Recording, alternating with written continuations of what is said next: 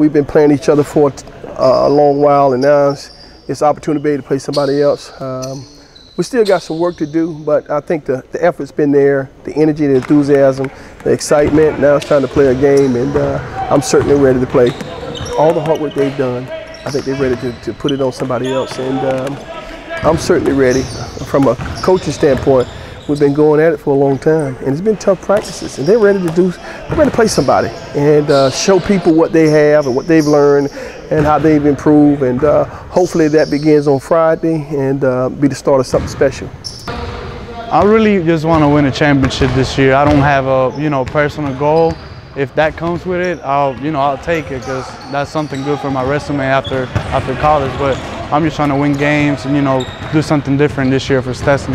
Whether or not we continue to do the little things and not worry about eye, that eye is extremely important when it comes to basketball, that we play as a team, that we're not concerned about what our averages are, our own personal goals, that they are team goals. And I just think if we can do that, then I think this team has the potential of doing something special, perhaps even winning the ASUN championship, certainly winning a lot of basketball games this year. So I like our chances. We just have to continue to get better, and we have to continue to be hungry.